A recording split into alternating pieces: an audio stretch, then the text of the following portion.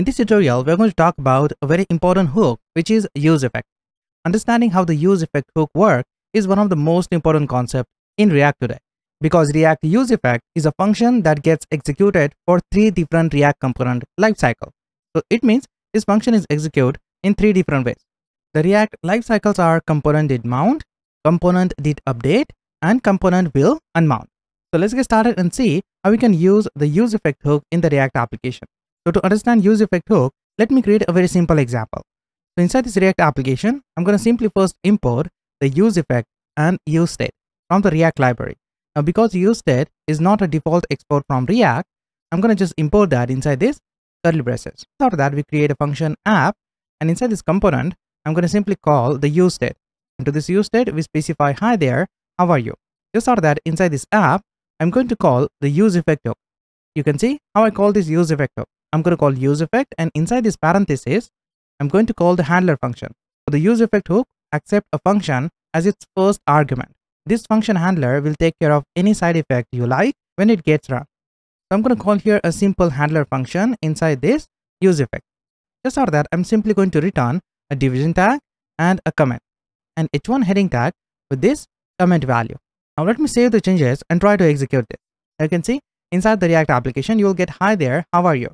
So you will get this value from this useState. Now when I open the console, then you can notice inside my console, I'm going to have here 2 statements. This is because we have React strict mode as a wrapper to the app component. If you back to the index.js of your React application, then you will notice here in the latest version, you're going to have a wrapper to your main app component. So if you remove this React strict mode right from here, something like this, then you're only going to get one statement as a response. You can see. Now this strict mode statement is going to activate the additional checks and warning for its descendant nodes, because app should not crash in the case of bad practice in the code. We can say strict mode is a safety check to verify the component twice to detect an error. Just for now, for this example, I'm going to remove that and I'm going to back to my example. So this is the exact result of useEffect. This will call the component did mount, and you will get your response in the console. So whenever the component is mounted in the UI, you will get this message. If I reload the browser, you're going to get the same result, because when you reload the browser, the component gets mounted in the UI and you will get this response in the console. Every time the component gets mounted in the UI, the useEffect hook will going to execute. So this is the first way you can use useEffect hook in the React application. Let's talk about the next one. In the next one, you can use useEffect hook just like you use component did update in the React class component. Now let's suppose that you have reply button inside your UI, something like this. To this reply button, you have this handler function, and let me create this comment handler at the top. So right up here, just out of this useEffect, here I'm going to create that comment handler. Now let me save the changes and click on this reply. It's going to change the value of this UI. This is because when I click on this button, it's going to call this set command and change the value of this comment variable. But you can notice inside the console, you're also going to get this message, trigger useEffect hook.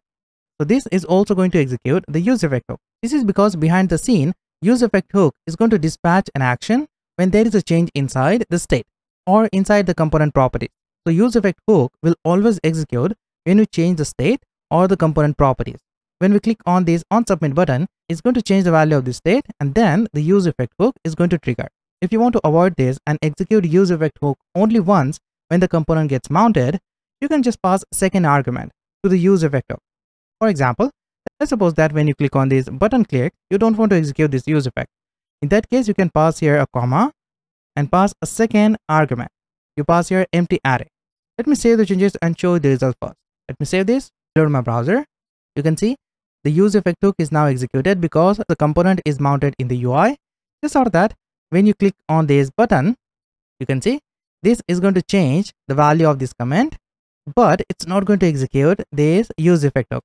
This is because we tell React that I don't want to execute this useEffect hook on any changes of React state and properties. Now just after that, let's suppose you have 2 state in the component and you only want to execute useEffect hook when the first state changes. Let's suppose if I have another state with the variable comment2, set comment2, and some values here. And for the second command, I'm also going to have the handler function and a button. When you click on this reply to button, I'm going to execute this second handler function. Now this handler function is going to change the value of this comment2. And I'm also going to print this comment too, just out of this h1 heading tag. Now let me save the changes and show you the result. Let me reload the browser. Now when I click on this reply, it's going to change the value of this first comment like this. And when I click on this second reply, it's going to change the value of this second comment. But what I want when I click on this first reply button, I want to execute this useEffect hook. I only want to execute this useEffect hook when I click on this first button. So what we can do is we can pass this command to this array right here. So this is going to tell React that execute this useEffect hook whenever the value of this command changes. Let me show you the result. Save the changes, reload the browser. When I click on this reply 2, it's not going to execute this useEffect hook. But when I click on this reply, you can see this is going to execute this useEffect hook. So this is the second React component lifecycle, which is component did update. Now let's talk about the third one, which is component will unmount. Let me create a very simple example inside this project.